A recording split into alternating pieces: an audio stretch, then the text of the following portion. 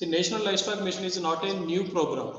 It was launched in 2014-15, that is almost 9 years back by Government of India. At that time, the unit size was only 10 plus 1 and 100 plus 5. The subsidy cap was 25% only, and the subsidy was released through NABARD. But in 2021-22, the same program is revised and realigned. They have changed the unit size to 500 plus 25, and even the subsidy also they have increased it from 25% to 50%. And the subsidy is routed through SIDBI, not through NABARD. It is implemented all over India and it will be in force till March 2026. The main objective of National Livestock Mission, which is called as Entrepreneurship Development Program, EDP, the main objective is breed conservation. So applicant, whoever is selected under this program, he should rear only the recognized breeds. And they should be maintained under zerograzing only by following scientific management. And the another objective is bringing this sheep and goat sector from unorganized sector to organized sector and to develop a sustainable business model. What is the eligibility criteria to apply under this scheme? Any citizen of India can apply for this scheme. Any individual, or it can be a joint application also. And a farmer producer organization also can apply, self-help group also can apply, and farmer cooperative organization also can apply. There is no restriction on caste and no education is required, and they are not asking for religion or region, and there is no gender preference also in providing subsidy. But the only condition is the upper age limit should be 65 years. But in December 2022, that is almost 8 months back, they have made certain amendments in the guidelines. They have reduced the unit size. Earlier it was 500 plus 25 only. From December 2022, they have reduced the unit size and they have added beneficiary share and they have changed eligibility criteria also. So as per these amendments, one can apply for 100 plus 5 unit, can apply for 200 plus 10, and it can be in multiples of 100 up to 500 animals. And for 100 plus 5 unit, one will get maximum 10 lakh subsidy, and for 500 plus 25, one will get maximum 50 lakh subsidy. And the other changes they made is, applicant may also be eligible for applying for more than one component, and they can apply simultaneously. The meaning of this sentence is, one can apply for sheep unit, one can apply for silage unit, can apply for poultry unit. Like that, one can apply for different components simultaneously at a time. For each component, they will get subsidy. And more than one adult member of a family may also be eligible to apply under this. See, a husband can apply if he is eligible, and a wife can also apply if she is eligible, and children also if they are more than 18 years age and they have sufficient land or sufficient money as a beneficiary share, they can also apply. And the minimum beneficiary contribution should be 10% of the total project cost. So these are the amendments made in December 2022. These amendment guidelines are available in the NLM portal. The subsidy provided is 50% of capital subsidy. 50% of capital subsidy. Capital subsidy means the total project cost. The remaining part, 40%, it can be availed as a loan from the bank or it can be self-financed also. So applicant need not go to the banker for loan. It is the choice of the applicant. And if he is taking loan from any bank, so he has to invest minimum 10% or the remaining 50% can be borne by the applicant. Here you can easily understand 50 plus, 40 plus and 10 plus. 50 is subsidy, 40 is bank loan and 10 is applicant share. And this subsidy is channelized through SIDBI bank. NLM guidelines, they have given indicative list of items which can be included in the project cost. So these are the 11 items which can be included in the project cost. Construction of shed, kid and sick pen, cost of dough, cost of bugs, transportation cost, fodder cultivation, etc. But no subsidy will be provided on working capital. Please listen to this carefully. No subsidy will be provided on working capital for purchase of personal cars, for purchase of land and for leasing, for establishing office accommodation. They have given the indicative cost also. Here you can see it.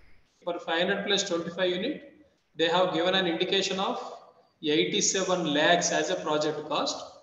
But still, even if it exceeds 1 crore, one can get maximum 50 lakh subsidy. So one need not stick on to this figure.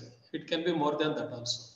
At Government of India level, they will have an empowered committee And the second committee is PAC, that is called as Project Approval Committee.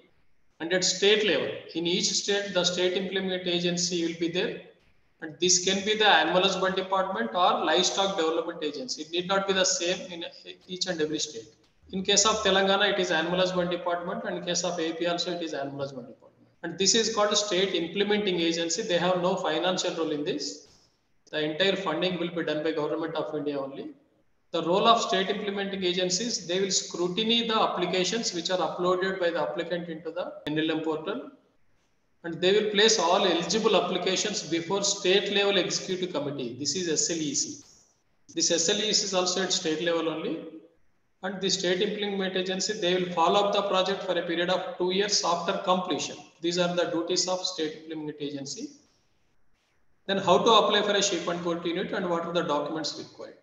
If you are applying as an individual, you need to have a detailed project report. Generally, we call it as DPR. And you should have land for sheds construction. For construction of sheds, this is mandatory. And it can be lease land also, it need not be own land. Your land documents, even if they are leased, you need to have lease agreement for 10 years of period, and it can be a notary document. And KYC documents like Aadhaar card, PAN card, and address proof of the applicant. And one GPS location photo of proposed site for shed construction. And applicant's photo is required. And the bank consent, if you are trying to avail loan from any bank, and if you are investing your own money, still you need to take guarantee from the bank. And for the remaining 10% beneficiary share, you should produce one document proof. In general, it is nothing but bank statement where your money is deposited. And you should have an experience certificate. It can be taken from local veterinarian or one training certificate. And all these documents, all the documents which are listed above should be in PDF form, and they should be less than 1 MB size except project report. Project report can be up to 5 MB size. In the project report, you have to mention all these details like your personal details, Aadhaar card, PAN number, gender, caste, education qualification, and land details, survey numbers, and proposed shed construction land survey number also. And this is how to prepare the project report. Here I have given one example. This is a project report of 500 plus 25 goat. So the total project cost is 1,75,250 rupees. Cost of animals is approximately 50 lakhs. The maximum share goes towards cost of animals only. The remaining around 42% for the civil constructions. And among this total project cost, we should mention clearly about the means of finance. So generally the subsidy will be 50 lakhs. And the non-subsidy part will be 50 lakhs, 75,250. Your share should be minimum 10%. The remaining part should be from bank. This is how to prepare the project report. And you have to give very clear the flock flow chart. In which month, how many number of animals will be there and how many will be born and how many will be died. The natural mortality should be taken into consideration. How many will be sold. And here you can see the gross income, expenditure, and net income statement. Like this, one should prepare the project report. And here I have given one format of experience certificate. In fact, there is no such format which is designed by NLM. It can be designed on your own, but only thing is it should be typed in English. This is the only mandatory. And here I have given one consent letter given for one applicant by IDBI Bank. His project cost was 23.64, out of which they have given consent for 10 lakhs. In February 2022, Government of India have given clarification about the bank loan share. Bank may sanction the loan for full project cost as per the demand of the beneficiary. That means you can take 90% loan from the bank and 10% will be your share. In such case, the subsidy amount will be adjusted into the loan account only, or else the subsidy portion will be released into your savings account. And if you find any difficulty with any bank, these details are available in NLM portal. If you find any difficulty in getting the sanction letter or loan from Union Bank of India, you can contact any manager. These details are available in the NLM portal. And this is how to take the GPS map. So you can take this photograph with your mobile also. You have to download the GPS map camera from Play Store. And with that, you have to take the photograph of the site where you are going to establish your farm. And you will get all these details like latitude of the area, longitude of the date of taking the photograph, time, everything. And keep ready all the required documents which I have mentioned previously in PDF form. and all should be in less than 1 MB size except DPR. So it can be up to 5 MB, and you have to submit your application with the required documents through online portal only.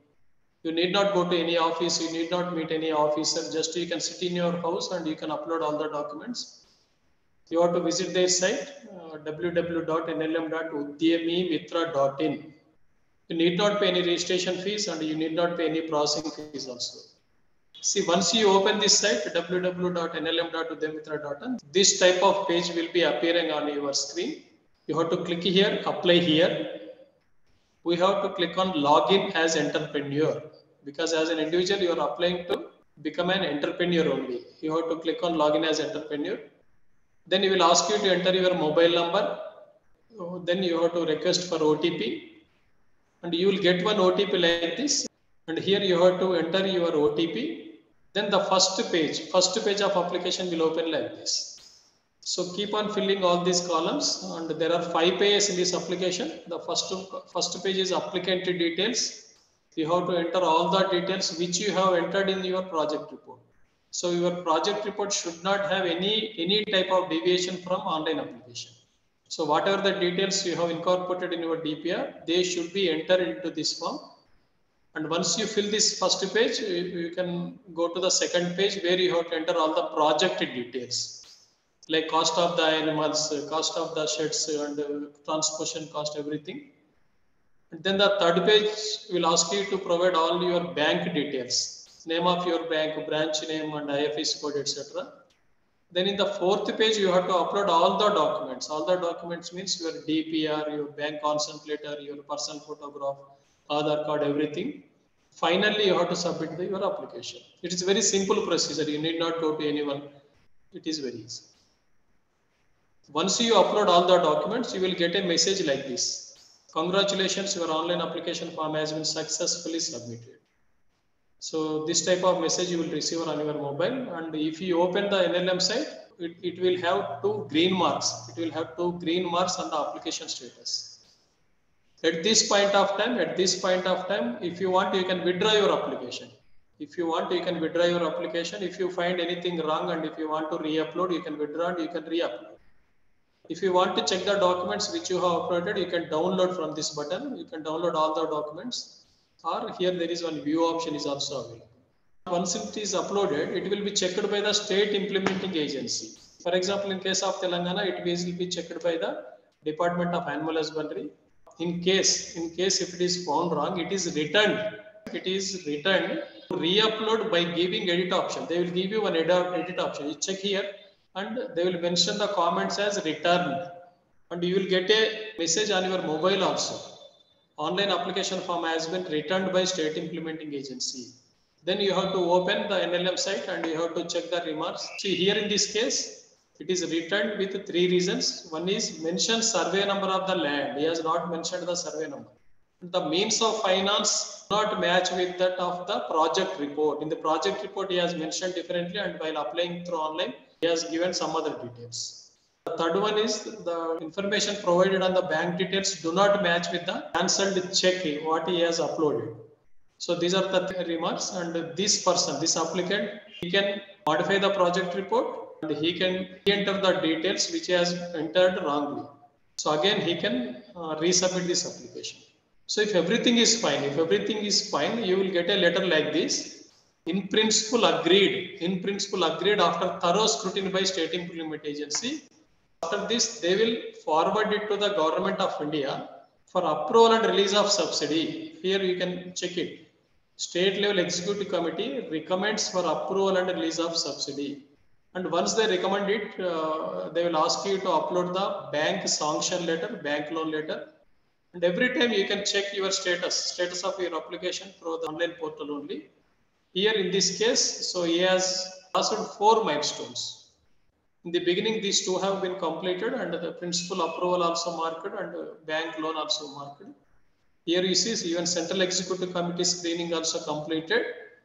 And once it is approved, the subsidy amount will be released in 2 equal installments. In this case, you can check the first installment is released for this person. And the first installment will be released at the beginning of the project, and the second installment will be released after completion of the project. Not only sheep and goat sector, the other components also available under NLM like poultry. One can have a poultry hatchery unit, can get 25 lakh subsidy, and one can establish piggery. Piggery also, for piggery also one can get 15 to 30 lakh subsidy.